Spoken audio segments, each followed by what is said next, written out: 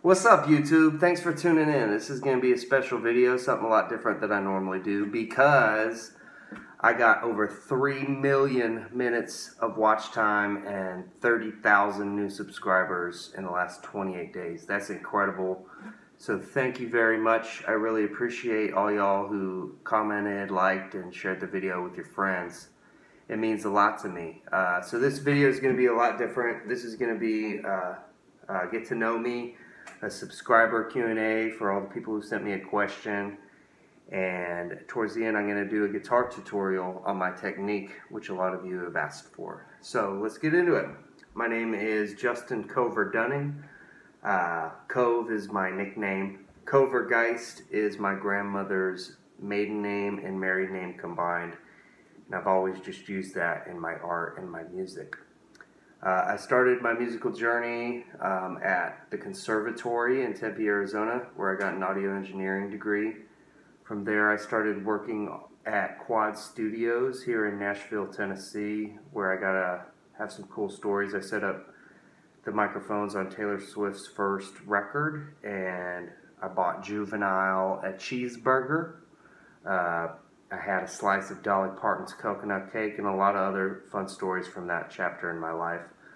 From there, I ended up in Denver, Colorado. We're skipping over a lot, but I made some records in Denver, and then I recently decided to come back to Nashville, Tennessee, where I'm writing my fourth record. So I have 3 original albums that you can purchase, stream on every platform, so iTunes, Spotify, and even the jukebox. So every AMI jukebox in the world has my records on it, which is really cool. I've had one of my songs, Whiskey, Weed, and Women, received a lot of radio play, but cooler than that is being able to go to my favorite bar, the Red Door Saloon, and play my records that I worked so hard on. So if you get a chance, you like these rap covers I'm doing or these country covers, check out my original music too if you get a chance.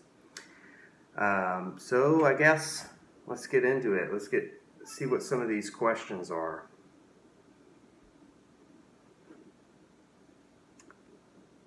Sebastian Rojas.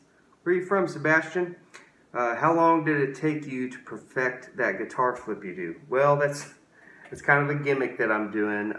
It's a recent thing that I've gotten good at, but I remember watching videos of Jimi Hendrix talking about gimmicks, and he kept saying the word gimmicks, you know, and he would play with his teeth and his tongue, and he'd play behind his head, and he'd play behind his back, and just showmanship stuff that's not technical or musical at all, but it's just kind of fun to watch. I've always wanted to light my guitar on fire too, but I just haven't had the money to do it, or the fire department.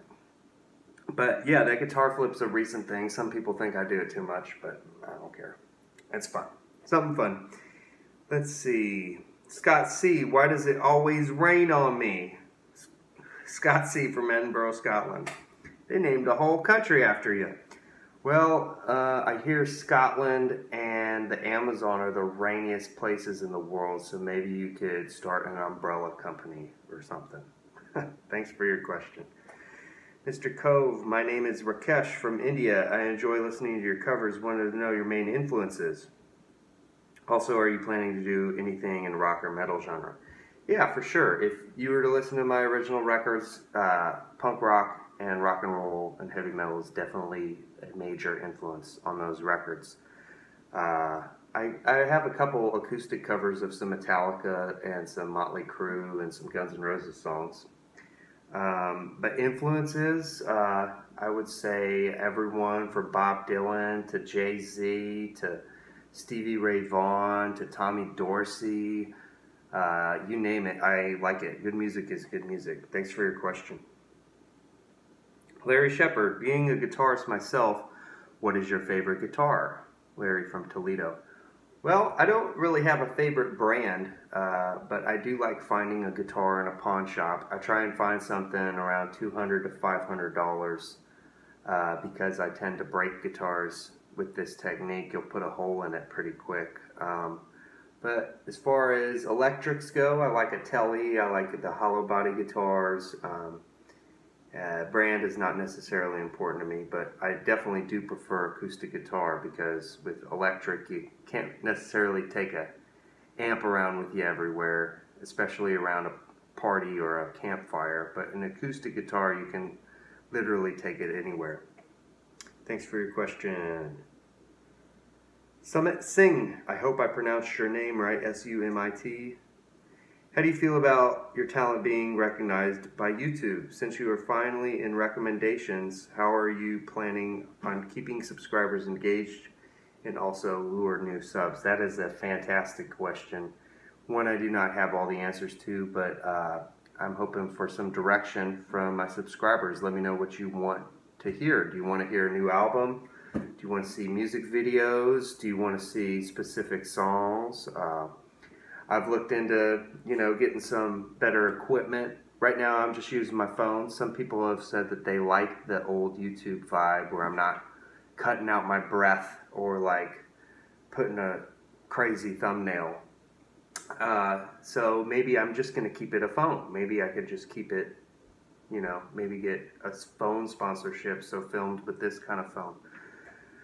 I don't know.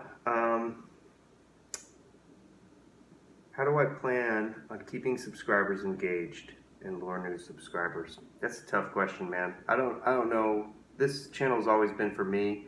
I make music for me because it makes me happy. And you guys, if you're planning to, you should do that too. You'll learn that even people hate Garth Brooks. Some people hate Tupac. You just can't get around it. At the end of the day, you just got to make music for you and do what makes you happy. So that's what I'm going to try and do, I guess. Just try and live my best life, and then hopefully y'all want to come along for the ride. Thanks for your question. Christophe Savoyer Comprende. I'm sorry, I mispronounced your name. Hello, Cove. Could you do a tutorial on Shake That by Eminem and Nate Dogg? Yeah, for sure. That's actually the same riff as that I'm using in Without Me and I'm Shady. You'll find that I play about 7 to 8 different riffs. If I can't figure out the sample or the song doesn't have a chord progression, really, I'll go to like 7 or 8 different riffs that are a derivative of an original song that make it easy to spit the lyrics over it. Party Boy 7, can you do the Jay and Silent Bob song? Yes. Yes, yes, yes. A million times yes. I love that movie. I love that song. I'll do the Jay and Silent Bob song ASAP. Thanks for asking. Gempto Rory wants a shout out. What's up, dude? Where you from? Next time, let me know. You have a question. David Z, how long have you played guitar for? Respect from London. I am 30 years old, and I started playing guitar when I was 13. I remember watching Back to the Future with Michael J. Fox, and he gets up on stage and he says, "You're going to hate this, but your kids will love it." And then he starts playing Johnny B. Good by Chuck Berry, and when I saw that, man, I knew I wanted to play guitar. My mother had me in piano lessons since I was a kid, but I knew when I saw that scene in that movie, that's what made me want to play guitar. All right. Hey, Cove. Chris from Ohio. What are some of your most used chords? How on earth do you remember all the lyrics? Have you ever considered streaming on Twitch? Most used chords? Hey, man, if you're starting out, G, C, and D, that's all you need to know. And that's probably 90% of modern music, or those 3 chords. What Bob Dylan said, all you need is 3 chords and the truth. How do I remember all the lyrics? Well, some of them I have memorized. Other ones I hand write the lyrics beforehand. Like I'll go to a website, see how they're written, hand write them, and then if that doesn't work, then I'll print them out and I'll read them. Streaming on Twitch, yeah, I've definitely thought about that. I'm a video game enthusiast. I'm playing NBA 2K and Fallout 76 right now, and that'd be fun to stream. I know that Post Malone did a lot of video game streaming too, so maybe that's a cool outlet besides music to reach people. Thanks for your question. Admar Rivas, I hope I pronounced your name right. Are you self-taught or did you take classes? Yeah, man. I had piano lessons when I was growing up, and then I had a couple guitar lessons growing up, and I found that, I'm a student, always a student, never a teacher, meaning you can always learn something, man. Even if somebody's not as far along in their musical journey as you can learn something from them. You can learn, they might have a cool line in a song that they wrote, or they might play guitar a certain way or make you think of music differently. So definitely not self-taught. I try and learn from everybody. So thanks for your question. Michael Thomas, Mike in California. Who inspires you to create the types of covers you do? If not, what sparked you to begin creating country covers of popular rap songs? Well, I'm not trying to do a country version. I think because I'm white and playing acoustic guitar, people are assuming that I'm like super country or something. But I noticed on YouTube that there were a lot of videos that had a lot of views of people playing popular rap songs, modern songs on guitar. It's kind of like a genre on YouTube almost. So I'm like, dude, I could do that. But influences, man, everybody, like I said, from Bob Dylan to Tupac. I'm also inspired by songwriters that I know here in town. Clint Daniels is a great songwriter. He's written for George Strait and Eric Church. And my friend Joshua O'Dine also plays with this acoustic percussion. And you should definitely check out both of those artists. HTC, Tucker, how long have you been playing guitar? Probably 17 years. Deacon wants to break the internet with a collaboration, always down to break the internet. Yuri Dobrin from Voronezh, Russia. What are your interests besides art? Do you have another profession? Yeah, man, I find that, music is my passion. It'll never go away till my dying day. I'm going to be playing music. It's in my blood. It's in my soul. But that being said, you need to balance your life with other things. Like, I am currently trying to eat better, work out and exercise more, and live a healthier lifestyle instead of sex, drugs, and rock and roll, which I've done for too long. So that is one of my hobbies, is trying to get, in shape. The outdoors, I love the outdoors, fishing and hunting. I also have a passion for computers, and I have some computer certifications, so that's also how I make some money. Thanks for that question. And fun fact, my great-great-grandfather immigrated to America from Saratov, Russia. So I've always wanted to see that country. Thanks for your question. And thanks for writing in English. I'm getting all these messages in Russian that I can't read. I'm like, what is this? Because it's a different alphabet. But thank you. Tim O'Laughlin, how does one hook up for a collaboration? I live in Modesto, California. Well, a lot of people have asked that, and I want to figure out a cool way to do it. Obviously, I can't make a track with every single person, but I think a cool idea would be to, like, on this half of the screen, have me doing the instrumental, and then on this half of the screen, we could flip through like 16 bars of different artists that want to collaborate this way. So, like, it could be like an hour-long video if there's enough people who wanted to collaborate. But people have asked for an instrumental of my acoustic riffs, and people have also asked, a lot of people have asked to do a collaboration. So I think that'd be a cool way to combine those ideas. If you have more concepts, let me know. Appreciate it. Thanks for reaching out. Black Spot Jesse here. What are some of your influences? I see you have punk, ska, rock, hip-hop, and country. What bands influence you? And what style do you enjoy the most? I don't enjoy one style more than the other. I love playing these acoustic rap songs and having a cypher at a party a lot. I love doing a rock show with the amp turned to 11, and you could just feel the waves moving in the air and you can smell the amplifier tubes burning. I don't necessarily have a favorite genre. I like all of them. I'm really into big band music right now. I got all my grandpa's records, so he liked big band music. Herb Alpert and the Tijuana Brass is one of the best albums of all time. Check that one out. I am not going to be able to pronounce this name, but it's V from Greece. VOUKEFALASTSOPAS. Man, I can't even speak English that good. But V from Greece, what is your goal with these videos? I mean, it's fun and money, something like a musical career. Keep rocking, man. Greetings from Greece. Hey, well, you know, my goal is to just keep on doing what I'm doing.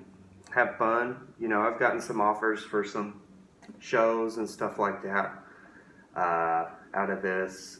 But, I mean, my goal is just to keep on doing what I'm doing. Have fun. Play music for me.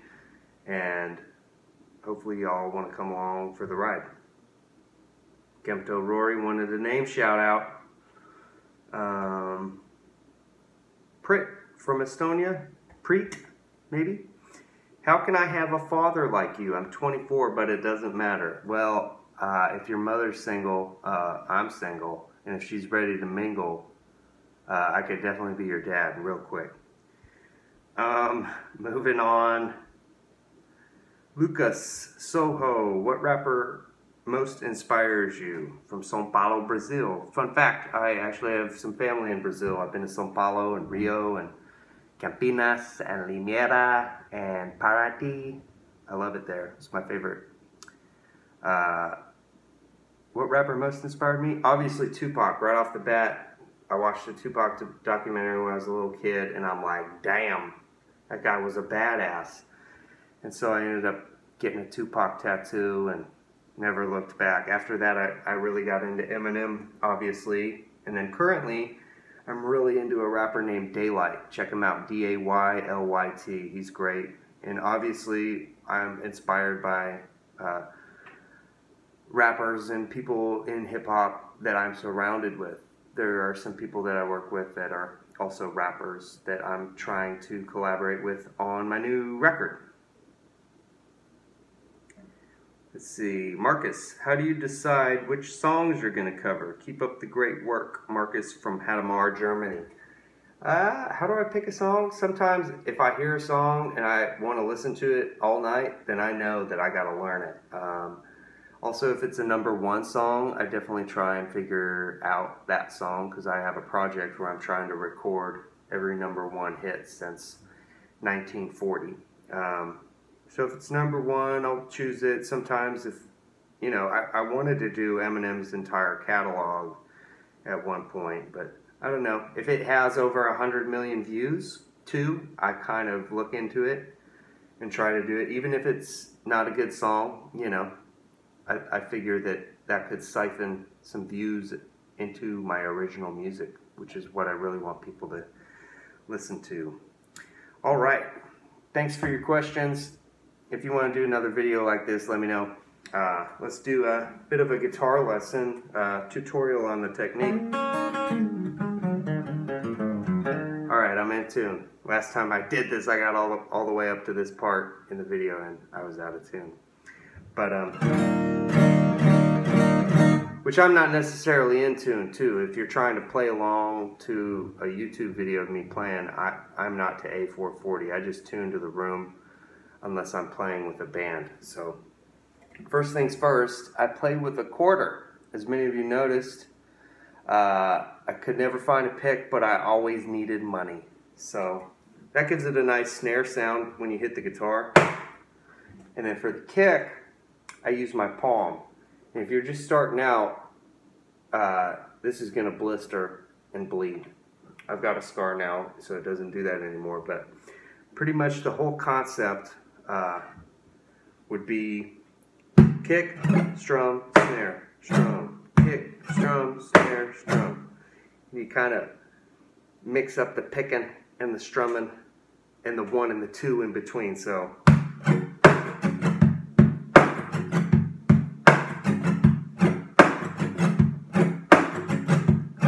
See how it sounds without chords? And then you can add chords.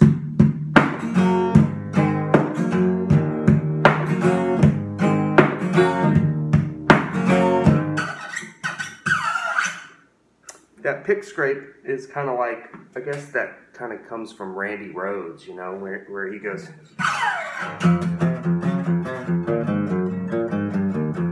Where he does Crazy Train, he does that cool pick scrape at the beginning. But to do the cool pick scrape, it's you kind of gotta make some noise for a while. You won't be able to get it right away, but just try and copy in your mind what a DJ scratch sounds like. Or, you know, there's all kinds of different sounds you can make with the guitar. I mean, these sound different too. So you can try and combine all these different elements to make something that's unique. But the percussion, you might also mess up the bracing in your guitar. I've broken a lot of guitars, so be careful. You will also probably warp the pick guard, and you'll probably put a hole in it after if you do it as much as I have. So anyways, let's do, somebody asked for the Shake That riff, which is also the same as the Without Me riff, because it's the melody to I'm Shady. And it's one of the like 8 riffs that I do. But it's E, F sharp, G, A, B, and C. And I'm doing like a power chord without that middle one. So I'm doing the octave. So.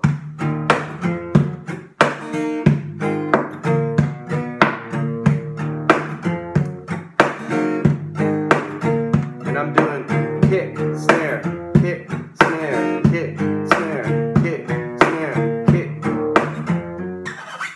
So for when you're starting out, probably just try doing something like that. Just while you're watching TV or something, and then try doing the chords separately.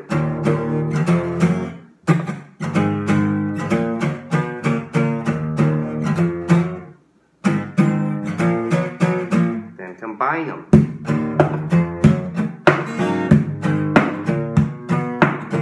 Come and kill me while my name's hot. Shoot me 25 times in the same spot. I got a generation brainwashed. Pop pills, smoke pot, till your brain rot. Purple haze, acid raindrop. Spiked a bunch at the party and I'm drinking a pop.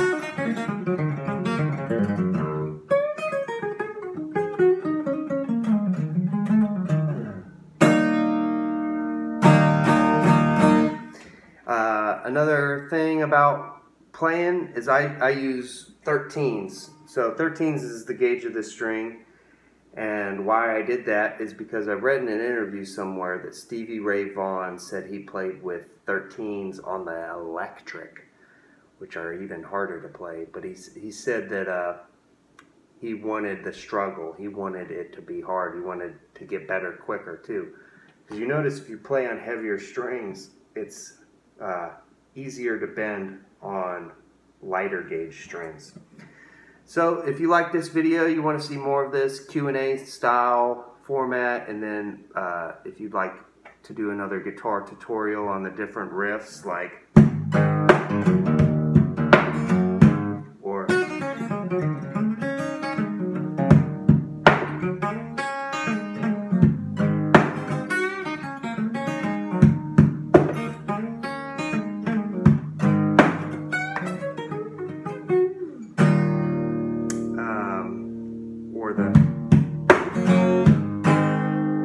or this one.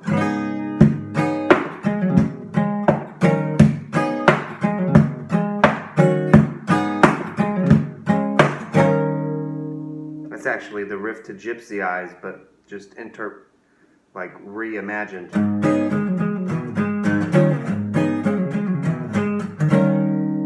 That's my first tattoo, Gypsy Eyes. But anyways, if you like this video, let me know if you want to see more stuff like this. This is definitely different for me. Thanks for tuning in. Thanks for all my new subscribers and listeners. I really appreciate it. Check out my original music, and I hope y'all have a great weekend. Peace out.